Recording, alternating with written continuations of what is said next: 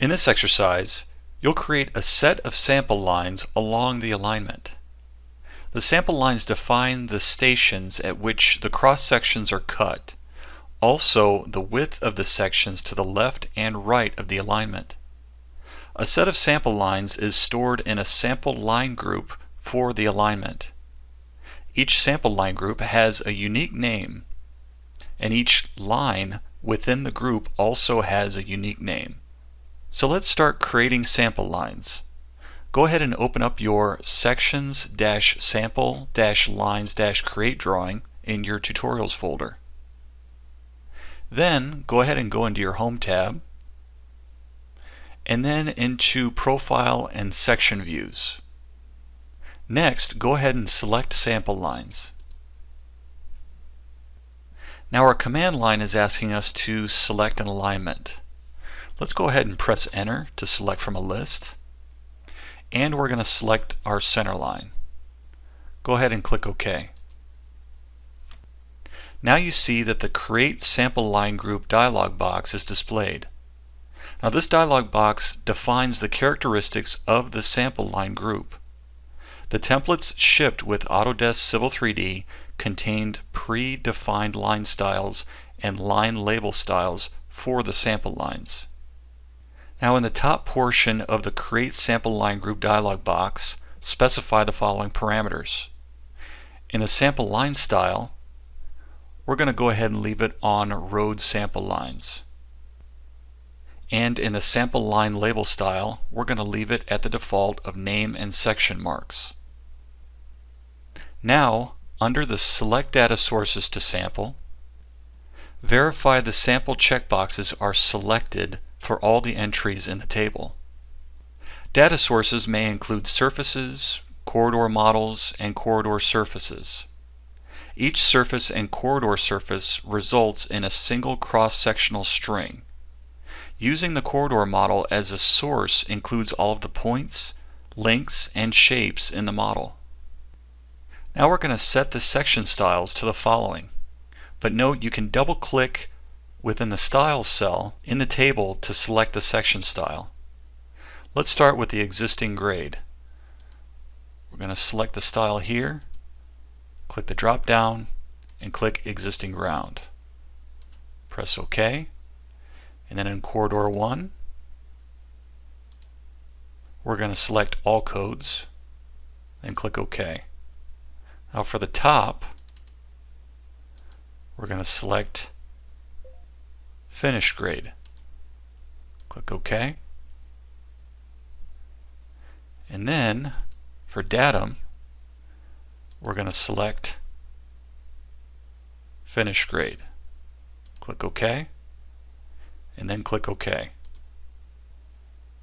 Now you'll see that the Sample Line Tools toolbar is displayed, and a Specify Station Along Baseline prompt is shown within our command line. On the toolbar, go ahead and select this drop-down. This is the Sample Line Creation Methods button. Select the option from Corridor Stations. This option creates a sample line at each station found in the corridor model. Now in the Create Sample Lines from Corridor Stations dialog box, specify the following parameters. For the left swath width, we're going to specify 150. And then for the right, we're going to specify the same. Now click OK. Now you'll see that the sample lines are now created, and the toolbar is still available for defining additional lines if desired. Let's go ahead and close this toolbar. So that's how you go about creating sample lines in Civil 3D. In this exercise, you'll create a section view for a range of sample lines. First, you'll modify some of the settings that apply to section views. This exercise continues from creating sample lines. Let's start by modifying the group plot style. Go ahead and open up your Section-Views-Create drawing in your Tutorials folder. In your tool space, click on your Settings tab. Then expand the section view and expand the Group Plot Styles collection.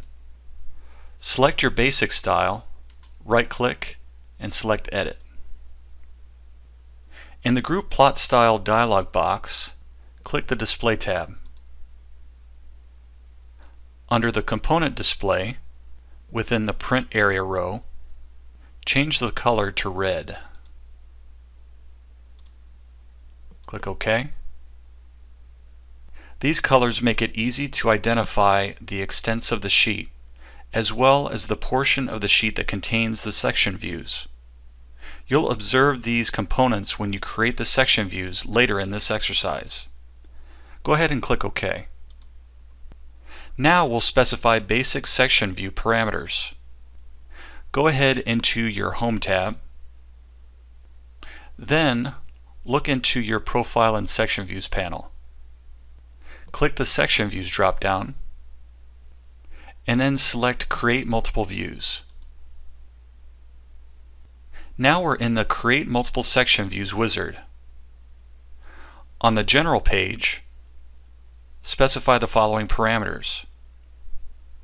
For the alignment, we're going to keep it on centerline. For the sample line group name, we're going to leave it at SLG-1. The station range will be user specified.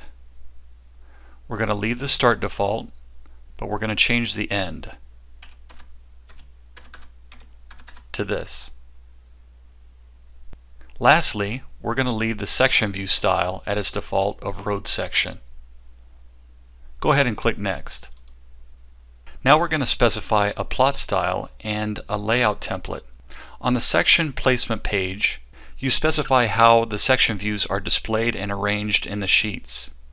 Select a template, viewport scale, and group plot style.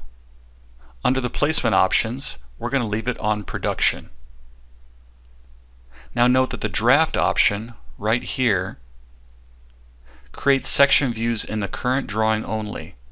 You cannot generate sheets from draft section views. Under the template for cross-section sheet, go ahead and press this button. Then within this dialog box, go ahead and select this. And then within your local template folder, double-click on Plan Production. Then select Civil 3D Imperial section. Then click Open. Go ahead and select the 40 scale sheet. Click OK. Lastly, we're going to go ahead and leave our group plot style on Basic. Go ahead and click Next. Now we're going to go ahead and specify the section view offsets.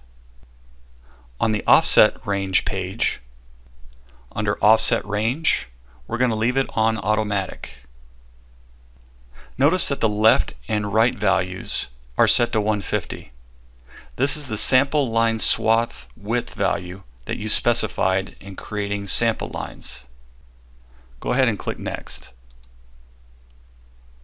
Now that we're on the Elevation Range page, specify the following parameters.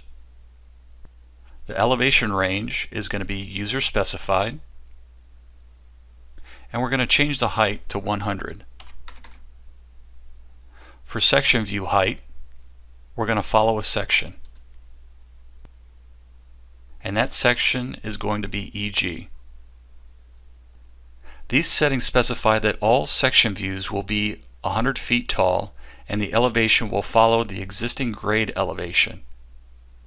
Go ahead and click Next. Let's specify the sampled sections and labels. The Section Display Options page specifies the object and label styles for the sampled objects. However, in this exercise, you will suppress the labels. Now under the EG row, click within the label set, and then select No Labels. Click OK. We're going to do the same for the top and for the datum.